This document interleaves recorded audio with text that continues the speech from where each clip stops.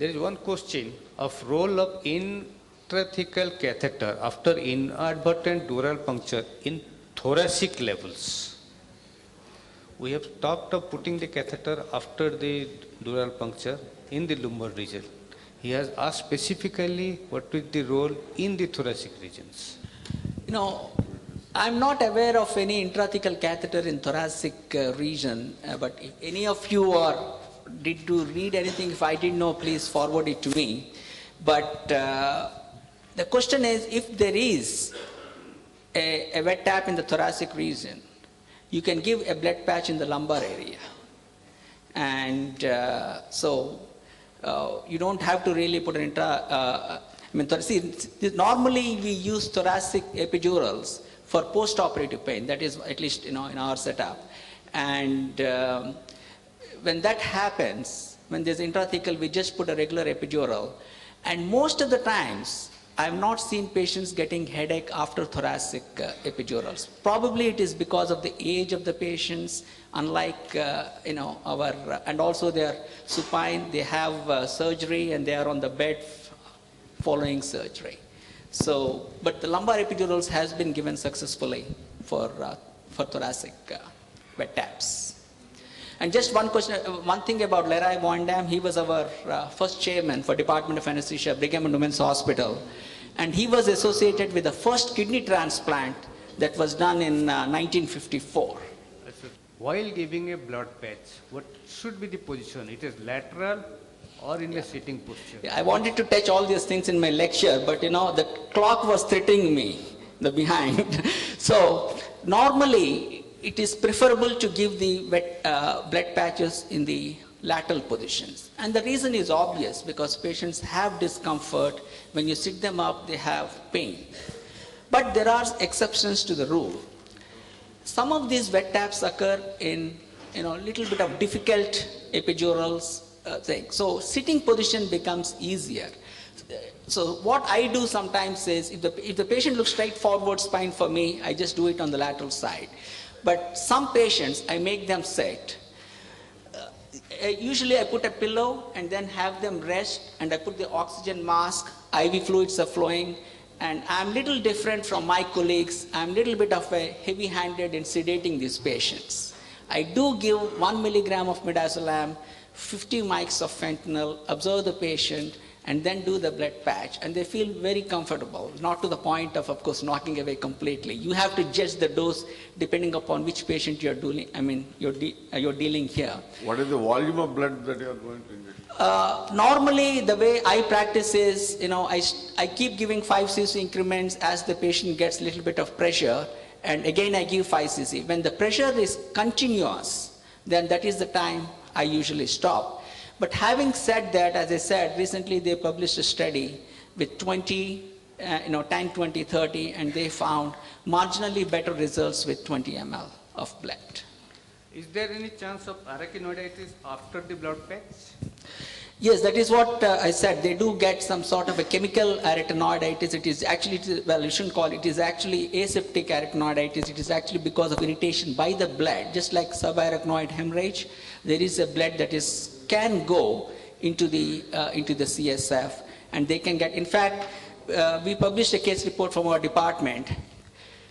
One thing which I did not tell in my lecture was, if the wet tap occurs in a morbidly obese patient, the incidence of headache is very low. So that is why sometimes we actually put a continuous spinals for cesarean section.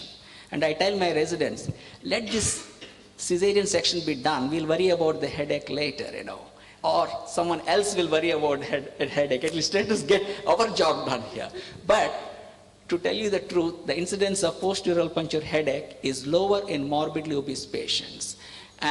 But we had one case where we had to do multiple spinal attempts, morbidly obese. She did develop headache to the point of giving a blood patch, and there she complained of severe back pain, almost going to the neck. All investigations are done. They said there was little blood in the, in the subarachnoid fluid, but she got better. So yes, blood can enter CSF, and they get back pain. That is why I always tell them that you will get back pain. Put some hot water bags. and take some analgesics for that. And Dr. usually Bhavani, we may land in another situation. While going to give that blood patch, you can get a wet tap. we can get another tapping. Yeah, it has happened. I mean, yes. Small doubt is please. Does your sitting position decrease the success rate of blood? No, actually we have not done any randomized study on that, and they seem to. Because a couple of times I have encountered CSF drops coming to the needle. Oh, no. CSF drops. Oh, this. So the needle is in the epidural space. Right. The space is flooded with CSF because of the. Exactly. That is the thing. Yes. Yes. See, we use saline. I don't know what you are using for blood patches. You use saline, right? For blood patches, I use everything. So that's fine. So, we use saline because we don't want to inject any air. And you get some fluid. It could be saline fluid or things. Sometimes, yes, the CSF can collect there, and you see the needle, you see some drops coming. It is not really a wet tap there.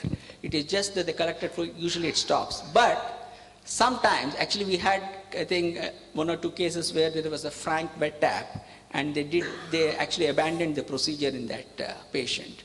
And subsequently it was done under fluoroscopy. So. And if you get another, Our question was actually that when you put the blood patch in the sitting position, because of the increased pressure, there is Yeah. more CSF leak, Yeah. and there is a possibility of your blood getting diluted and not actually able to. I don't know if there's any evidence. Actually, Dr. Kamen is here in the audience. Do you remember anything about sitting versus lateral on the success of blood patch? Yeah, but I don't think there is any study, at least which I read. So.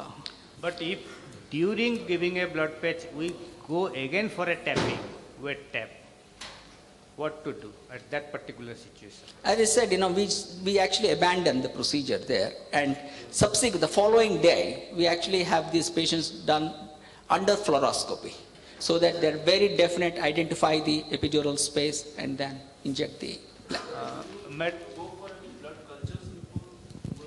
No. In fact, during our workshop, that question came. Vaguely, I remember that in Europe, that was the practice. They used to draw some blood for the blood cultures, but no, I believe they have also stopped now. They have stopped now, so.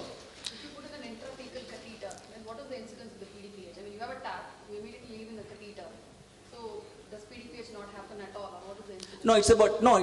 It will happen. That's what I showed the results. It's 50% versus 68%. So there is a 17% difference, but statistically not significant. But still the incidence is low. That's why I said you have to use your judgment. We abandoned that procedure. We are not leaving any catheters. We were very enthusiastic about this. See, if we can do anything to reduce the post-dural puncture headache, it is really a great thing, because it is a suffering for the patient. They have this newborn. But unfortunately, there is still nothing has come up where it can totally abolish that one. There is another question. We are mostly concentrating on the post-dural puncture headache, but Madam has given a clear range of postpartum headache. And I want to know, Madam, and Dr. Bhavani Shankar, what is the role of trifluopuracin, an tricyclic antidepressant, the role of the drug in the whole range of postpartum headache? Well, the role of tricyclic antidepressants doesn't come initially in this. You just give simple analgesics, not the TCAs. TCAs usually come in the chronic pain category. So what they say is, you get the patient is there, you take a history.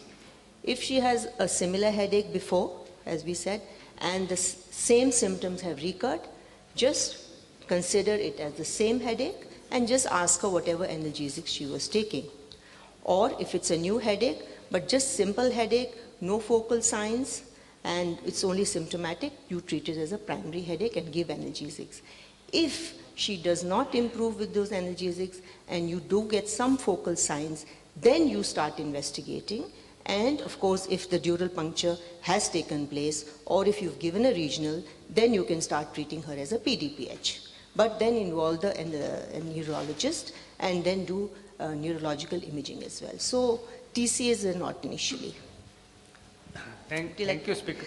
Thank you, speakers.